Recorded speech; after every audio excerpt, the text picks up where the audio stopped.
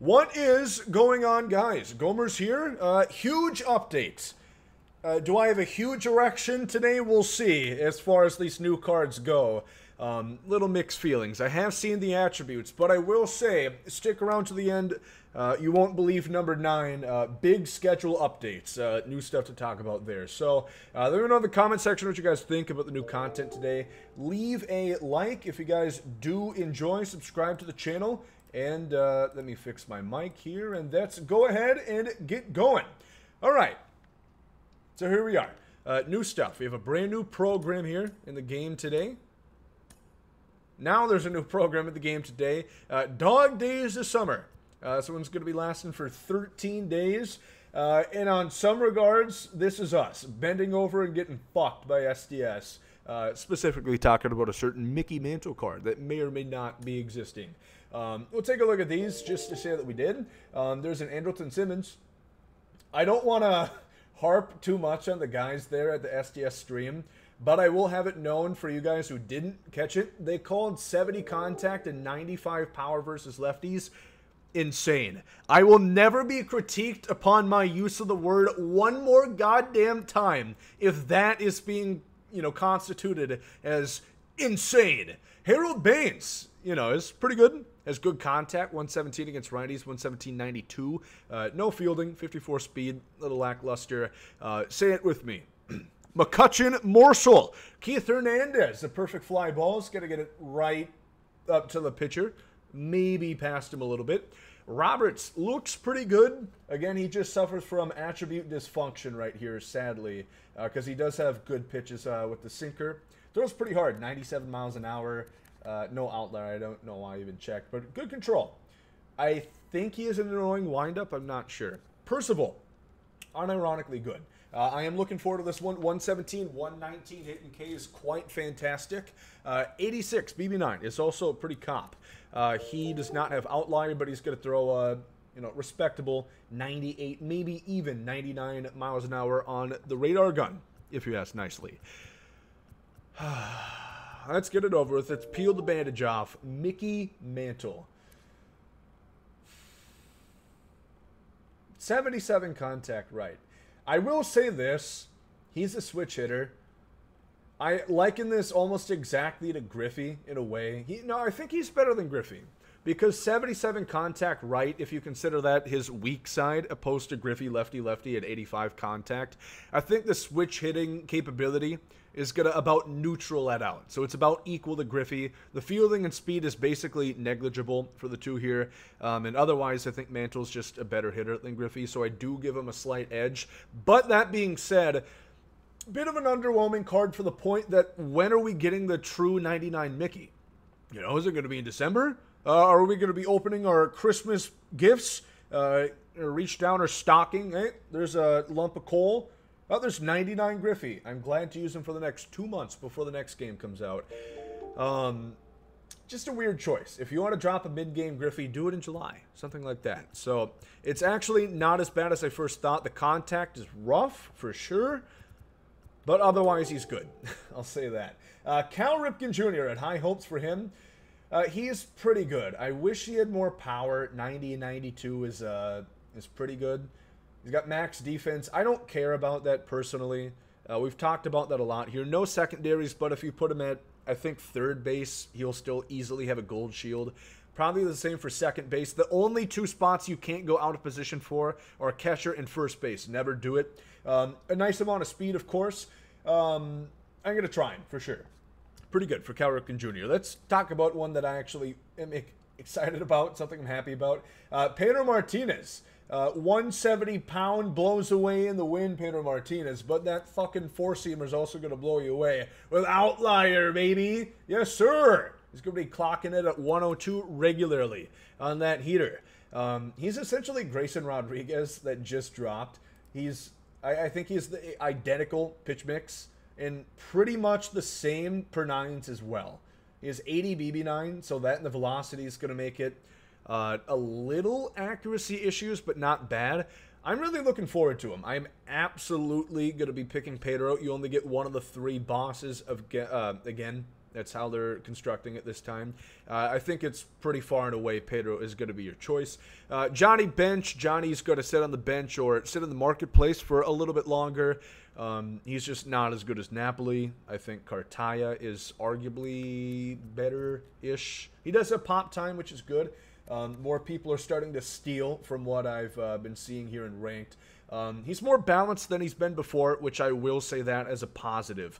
He can play other positions, but Lord help me if you try to put him in the outfield. God bless you. There's tons of Face of the Franchise packs here. There's a lot of good stuff in this path that's going to be lasting for 2 weeks. There's a conquest map right out. There's exchanges. There's missions. There's moments. The typical stuff that you've come to expect. As far as the new program drop, another catcher. Jason Kendall. Something you'll notice today. A lot of high contact, low power guys, which, you know, I guess is kind of what we've been talking about. We want the high contact, but, you know, give us a little power, maybe. Little. 69 and 90 power. He's got fantastic contact. Great defender. No pop time for him. 79 arm, but he does have nearly maxed out block. Again, arm and block are the only two attributes that really matter for catchers. A lot of speed. I think it's pretty good, but I don't think he's going to snuff out Napoli or anybody. Should be a fairly cheap headliner. We have some other stuff today, but I do want to talk about the roster update because they're saying it's the biggest ever. Oh my God, dude. Gomer's going to leave the screen here for a sec. Judge is a 97. And it's hard to say it's not deserved. I still don't think he's good online. Even at parallel 5, the contact's not even sniffing 80. If he's up on the day, but holy fuck, what a season for Judge. DeGrom is up to a 95. Okay. Kind of what I've been wanting, kind of. 2 Cardinals, 2 MVP candidates, both get boosts there. Edwin Diaz goes 90 plus. Deserved. Bang out the trumpets, baby. Helsley and Trey Turner get plus 2s. Jose Ramirez -3 continues to go down. Acuna is now down from 90 plus, so it's going to be cheaper there. We'll talk about Tatis in a second. We have Alcantara, Nico Horner, getting horny for Horner. Josh Hader. You know, for all the shit I talked about the Brewers making that choice, maybe it was smart because he has not looked great. And then as a Class A, the 2 Guardians both go. Hopefully the Guardians go down to the cellar and start losing more games here. The Twinkies need some ground here in the AL Central. Other shit, Austin Riley finally goes. Good Lord. Zach Wheeler gets it, I presumed. Cease, they give him it. Wow. They actually gave Dylan Cease some respect. I'm a little shocked. I will say. Michael Harris is an 84. This has got to be one of the quickest diamond jumps that we could ever see. I don't know exactly how Lindor doesn't go, but it is what it is. That's the only slight thing that's upset me to this point, so I can't really bitch. Rizzo went down. He deserved it, but then he didn't go. Same thing with Hunter Renfroe.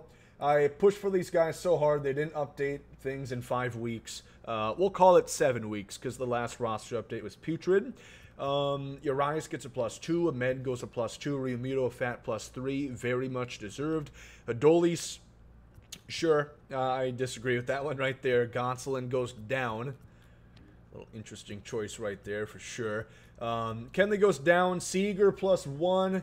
Just kind of cycle through this. Juan Soto does not go up. Wow. No bias there. Chapman and Teoscar finally get big upgrades. They really deserve that. Thank God. Springer goes down. That is a choice, to say the least. McKenzie just gets a +1. Ah, I see. It's deteriorating. It's making me upset a little bit towards the back end of this. Frankie Montas, I mean, yikes. Good thing he didn't get traded to the Twins after all, am I right? I don't know. Just going to slide through a few more. Sean Murphy gets it. Nate Lowe gets it. Great. Bobby Witt goes gold. That's cool. Bregman gets back up to gold here. Chaz McCormick, baby! You like Chaz? Finally! That investment hits right there. So just kind of sneak through. You can go ahead and pause as you feel fit. They upgraded a lot of players today. It's not going to be worth it to go through each individual one. If you want to see that, head on over to twitch.tv/GomesDaLegend. Well, we have drops on today. You guys can get free packs in the game. So come on, hang out. There is new Tops Now cards today, I believe, in the other program. Yes, there is. There's 5 of them. And you know what? Some of them are okay. Tyro Estrada is one that's okay, you know? I will say 93 tops now is a bit weird because we were getting 97s basically at this point last year. Like the 90-70s Monty Grandal, if you remember him. We got the Jazz Chisholm in September. So hopefully eventually we get there. Kopech looks okay. He's pretty solid. The BB9, little issues controlling the ball.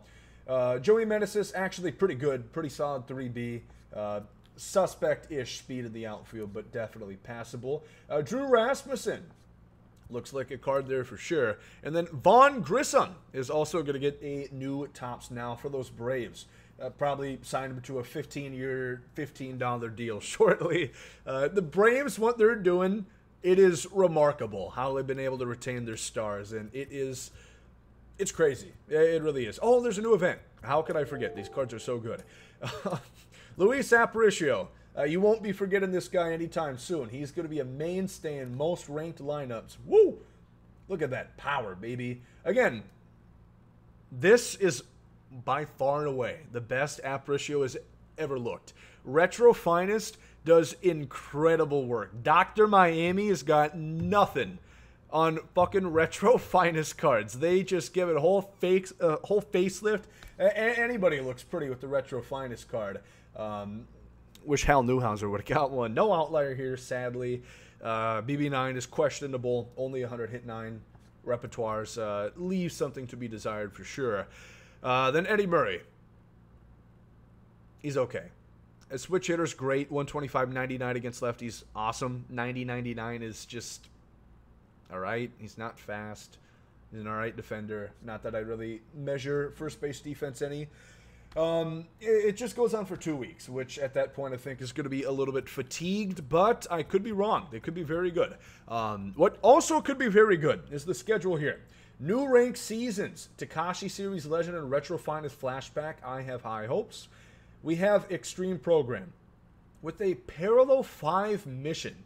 So essentially the way they explained it on stream is a card in that Extreme Program, you have to get to Parallel 5. If it's a pitcher, it's not going to be too bad. If it's a hitter, you know, we have Notorious 1-of-1 Achiever Hard Part in the chat here.